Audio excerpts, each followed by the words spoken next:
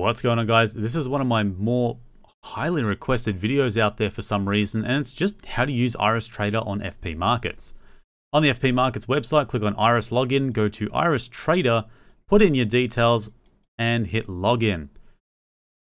Now keep in mind, this is a Java-based platform, so you need to install Java manually for Firefox, for Chrome, for Internet Explorer, whatever it is that you use. You'll also be provided your IRESS details once you fund your IRESS account with FP Markets, not beforehand. So it must be funded first. Keep that in mind. So guys, if you plan on launching or rather working with IRESS Trader on FP Markets, I do have a referral link and I'll put that in the description below. You get a bonus $100.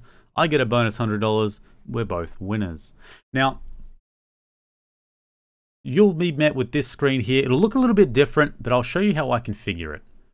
So I set my display, configure display, font chooser. I set my font to 12, it's default 14. And then I select the display. I scroll down to 6 frames horizontal split. What that means is we have 3 tabs up the top, 3 tabs down the bottom. And then up this top left, we click on this box here. And what we're looking for is portfolio, but it's not there, unfortunately. So whatever's not listed here is listed up in the top here in one of these tabs. So we go to Analytics, Portfolio, and for me, I set it to the top left frame. And this is what it'll look like. Click on CFD, click on this N button, hit Search, click on your account, and click OK. Now it's a little bit fiddly, but you'll only have to really do this once. You'll be met with your account details, your gross liquidation value, your start of day balance, your realized and unrealized profit, as well as profit loss for the day, and the amount of margin you're currently using. Then down the bottom here, we have the securities that you've either traded for today or attempted to trade but have not executed anything. So you can see total profit here. We've got a loss of 435 on Afterpay on this demo account, and we have 0 volume for everything, meaning we don't have any exposure to anything at the moment. Net exposure here is at 0 as well, just to confirm. Now in the top middle, I prefer to have depth up here, each to their own, but you can click here and click on depth. Unfortunately, depth is not here as well. I believe that is under pricing, depth, and top middle frame. So we type in, let's say Afterpay. We can see the bid and the ask in the depth here, or the order book.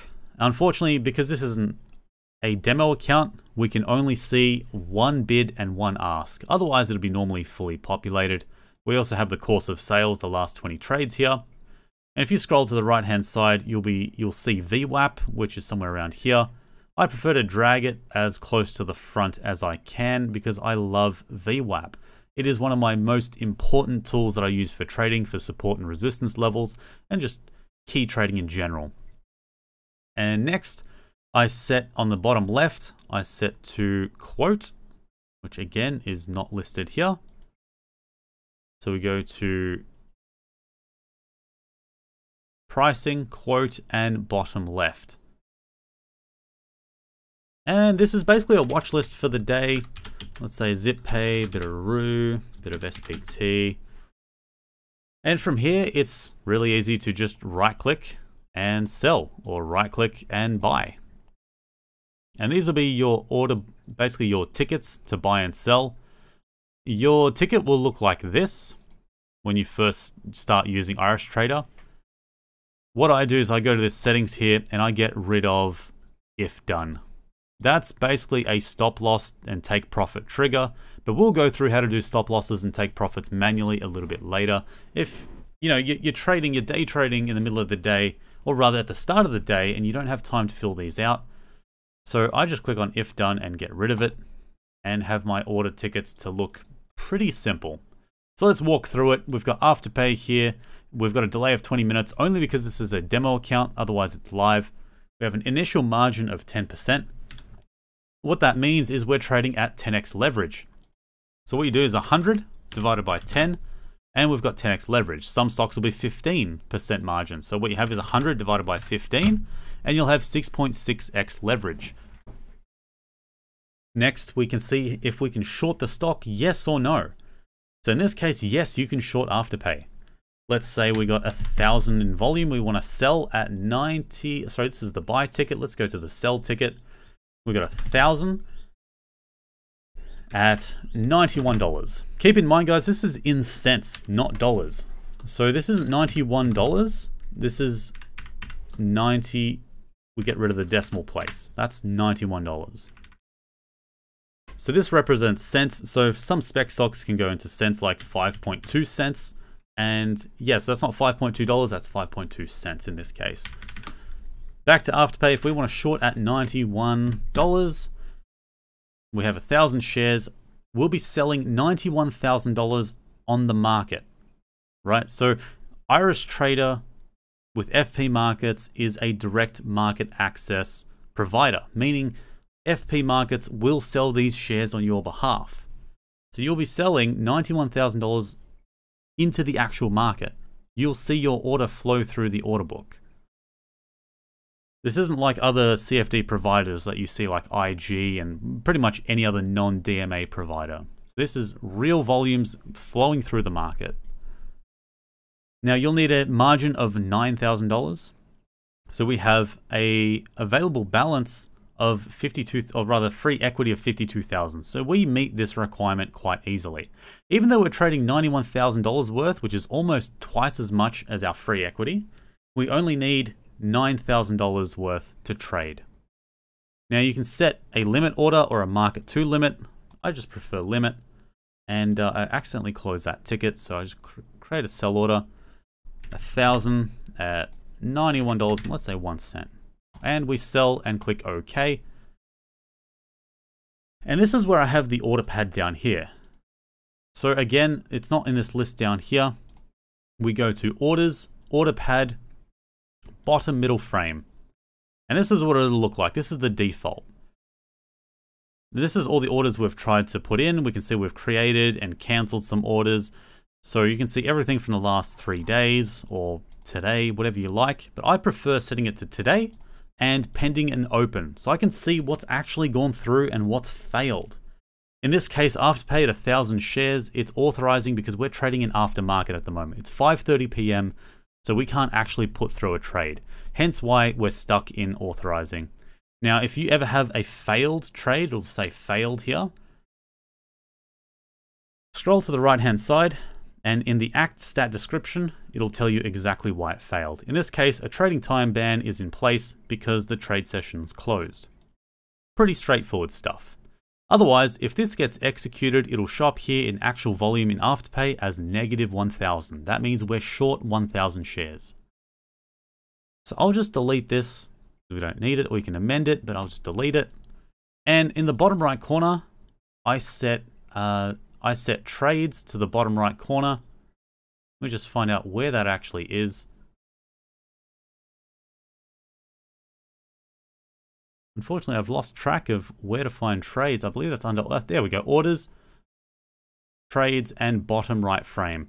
And this is what it'll look like. You can set a range to see what you've traded since, let's say, March of 2020. So the last 6 months or so, 5 months, and you can see exactly what you've traded. But I prefer having it set to today, and then I can see exactly what I've traded. You can group it by the order number. So that way, usually when you set an order, let's say 500 shares, what you'll get is you'll get 100 shares, 130 and 50 shares, 20 shares, pretty much all the way until this gets filled. So in order to minimize that, in order to see absolutely every order that went through, I just highlight order number and group it by order number. It makes things really easy. Alternatively, one thing worth noting is I set just to account, and this makes it really easy for me to calculate my margin for the day. So you can see I've got $183,000 traded. So I do 183 plus and another $183,000 there. So plus another 183. And if you're trading at 0.1% commissions, there you go. 366 is going to be your commissions. Otherwise, I'm trading at 6 basis points. So times that by 0.6. And I'll be trading, I'll have commissions of $219 for these trades that went through on a real account. So your commissions will be deducted from your account. I believe it's at the end of the day. And then at the end of the trading day, the next trading day, you'll get a report in your email. It'll tell you exactly how much commissions you paid for the previous day, and it shows you your entire order list, basically everything you've traded for that day. So if you've got, let's say, a referral link, let's say you signed up with a referral, your ledger will also show plus $100 in your account in your email. So that's how you find out whether you've been funded that referral link, for anyone that's interested. Now let's go into charting. So we go analytics, chart, and let's say new window. Now I want to move this to my other screen. So I've got a screen here on the right hand side, and I've got a screen here on the left hand side as well as one above. But I can't show you guys this because I can only show one monitor at a time. So let's just pretend we have a second monitor right here. Now bring up my chart. Let's say Afterpay. I want to have a look at the daily and Afterpay on the 1 minute chart over the last 2 days. I can just click and drag and I can zoom in on any part of that chart, and then I can hit this magnifying glass and just zoom out. From here I can do, let's say, intraday in the last 5 days. Pretty straightforward stuff. I can set my candles, or I can do a line chart. I can do quite a lot of customization. If you don't like how this looks, you can just right click, edit chart, and set color. And really the default is absolutely horrific. It's so ugly. So really I just set the background. I like a nice dark background, something more towards black. And then I like the grid lines to be more gray, like a light gray. I don't like my grid lines to be super obvious. And then the axis, maybe I can have the axis, and it shows you, it updates here in the preview. And maybe I can do my foreground, which is the actual lines, the candles, a bit yellow. And there we go. And if you don't like grid lines, you can just right click, edit the chart, get rid of the grid lines. It's all pretty straightforward. And I don't know why, but on the left hand side is the digits. So you can just hit right axis, make it a little easier. And here you can just right click and save your charts. So save chart, we can call it FP demo. So that way, if I close my charts, chart, new window, right click, I can go to FP demo, and I've got my chart that I just saved. Everything's exactly the same. If I have multiple windows, multiple charts, let's say I have 6 charts on one screen. Let's say my second monitor here on the left-hand side, I want to set up 6 charts, and I want that there every morning, every time I sign in. So what I do is I set it up exactly how I want it. I hit window and save layout and click yes. So you want to save your layout every time you log in. However you left your layout, however you saved it, is exactly how it'll load in the morning when you reopen IRESS Trader. That's all pretty well and good, all rather straightforward stuff. It's a decently powerful charting software. We can, let me just change this a little bit. Something to a little bit less ugly. Now we have here the drawing tool, and we can just draw trend lines. Again, you can change the color of your trend lines if you like. We've got horizontals and Fibonacci are the main sort of tools that I use. If you want to delete or edit these chart tools, you have to close the toolbar and then you can play around with it. Otherwise, you just keep creating multiple instances. Just right click and delete, or you can resize and edit the tool as you like. From here, we can add indicators, we can add volume, we can add the MACD, we can do whatever you want, Bollinger Bands. We can edit the Bollinger Bands however you like. Sorry.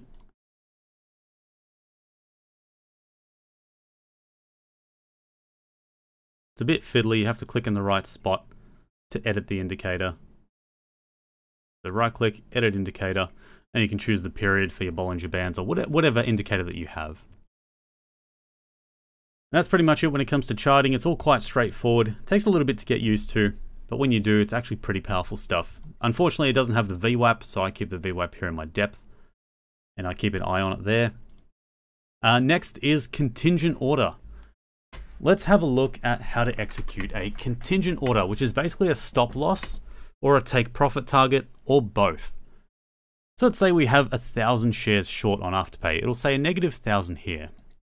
So we create contingent order, Now we can set only a stop loss, only a take profit, or we can set both so that if one of them gets triggered, then the other order gets removed.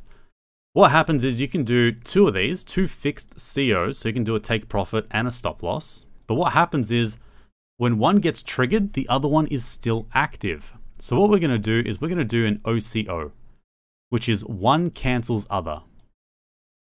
Here, we'll have the exact same screen as a fixed CO. I believe that stands for fixed conditional order. I'm not too sure on that definition, but it doesn't really matter. So let's set our stop loss first. Let's say we have $91 is our short. So we want the last traded price to be greater or equal to, let's say, $95. So when it hits $95, we want to sell, or rather we want to buy back, because we're currently shorting, we want to buy back 1,000 shares at, let's say, 95.10. Or we can set a market order. I personally prefer market, but you can do a limit order or a market to limit. It's entirely up to you. Personal preference for me is a market because that way it guarantees my exit regardless of price. Then we click on the next one, the next conditional order, and we hit APT, so Afterpay again. We want the last traded price to be less than or equal to, let's say $88 is our take, $88.50. $88.50 is our take profit target. So when it hits $88.50, we want to buy back 1,000 shares at $88.60, and we'll leave this one as a limit order. So the moment $88.50 gets hit in the order book, that trade gets executed, this will be triggered on the right hand side, meaning we'll buy back 1,000 shares at $88.60. We'll click OK, and we can read through this contingency order. Afterpay, the last traded greater than or equal to $95 means we buy back 1,000 shares on the market. Or with Afterpay, the last traded price is less than or equal $88.50. We buy back 1,000 shares at $88.60 as our limit price. So yes, that is our stop loss and our take profit. You'll see here the OCO, one cancels other. If this gets triggered here, if this order here gets triggered, then the other one gets removed. So that's super helpful. I think you guys will find it super useful if you're trading for longer term positions. And do keep in mind with longer term positions, if you're holding overnight, there is a funding fee. I forget what the rate is because my rate is a little bit different than the default rate. So if you want to know the rate on what it costs you to hold a position overnight, I personally don't find it expensive at all. If you're not using heavy leverage of any sort, it usually costs me anywhere from 1 cent to, I don't know, maybe $1 or $2, depending on how many tens of thousands of dollars I'm holding overnight. So do ask and do email support@fpmarkets.com to find out what your funding rate is, to know exactly how much you're getting charged every day for holding a position. Because these are CFD, guys. This is contract for difference. You do not own these shares. Now, one last thing is we want to go to order and quick trade. Doesn't matter what we click on here. And let me just close these out. And we have the quick trade panel. This is to sell things and buy things really quickly. So you can see the spread here. Now we are in aftermarket. So these are the auction bids and asks. So obviously there's a huge spread here, but normally they're a lot closer. And what you can do is you can set, let's say 500 shares, and you can just hit bang, buy. And you can see straight away it creates a market then limit order, I believe, or market to limit order. So you can hit advanced here or detail, and you can see exactly how much you're spending on this order. But you should really be aware of how much volume and what size that looks like and how much of your margin that takes up. And because trading the quick trade panel in the morning can be quite dangerous because there's a lot of spread. So in the first 2 minutes of Afterpay specifically, there can be like a spread of 40 cents. So if you hit buy and then you hit sell, you're going to get wrecked immediately. You'll instantly lose 40 pips, which at $5 a pip you know, that's that's what, 40 pips times 5, that's $200, right? You're instantly losing $200 in the morning if you do this. However, I personally do like using the quick trade panel after the first couple of minutes of trade when the spread has lowered a lot more. That's just a personal preference of mine. And that's pretty much it, guys. That covers everything, I think. So I hope this has helped. If you've found this tutorial, this guide, this insight into FP markets and IRESS trader, then feel free to hit that subscribe button. And guys, have a good one.